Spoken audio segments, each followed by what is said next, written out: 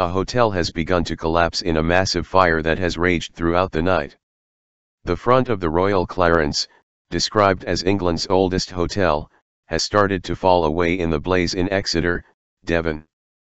The fire began at about 5 o'clock BST on Friday in buildings on Cathedral Green and spread to the hotel, which dates back to 1769.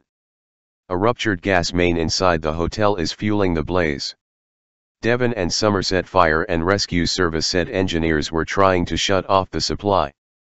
Building control engineers told the BBC the facade of the historic hotel was expected to crumble away.